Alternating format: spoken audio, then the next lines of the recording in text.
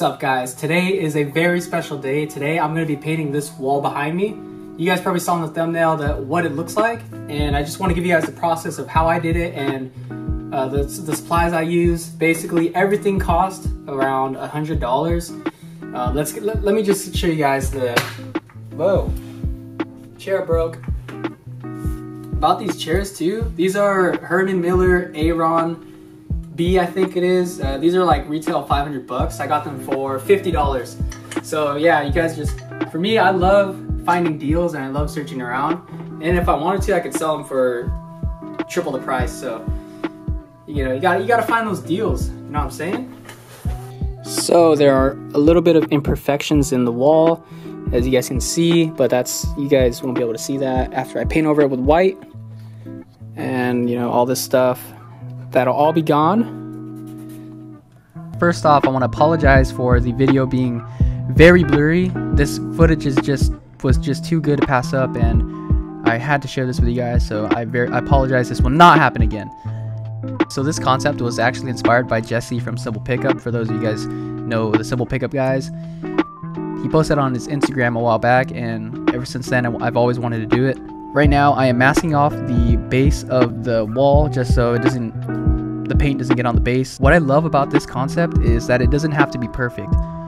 However you're feeling that day, however big you want the triangles to be, it's all on you, and that's what I love about it. It doesn't have to be perfect.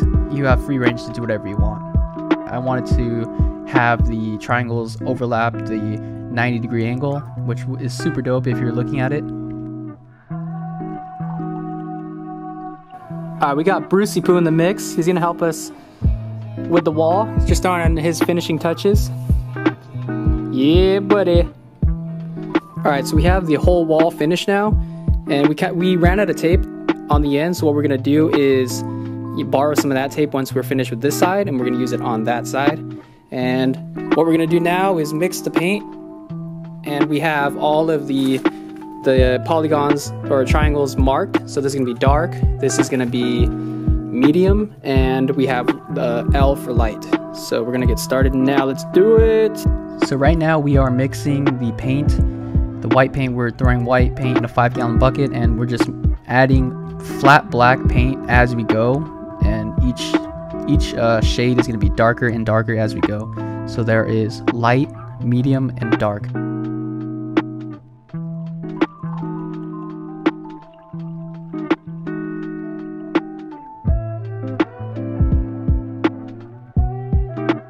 Alright, we're gonna start removing the tape. This is like my favorite part, is like, it looks messy right now, but once you start removing the tape, it's gonna look super dope. So, maybe kind of, there's one piece.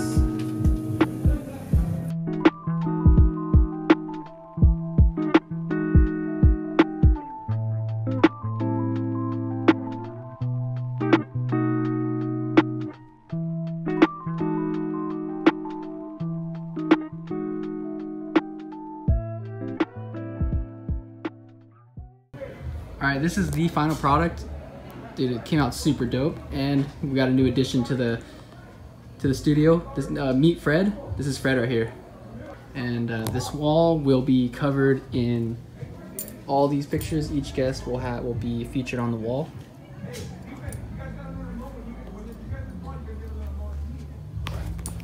So yeah, I hope you guys enjoyed the process of how I did this, and if you guys have any questions, comment down below and I'll try and answer all of them.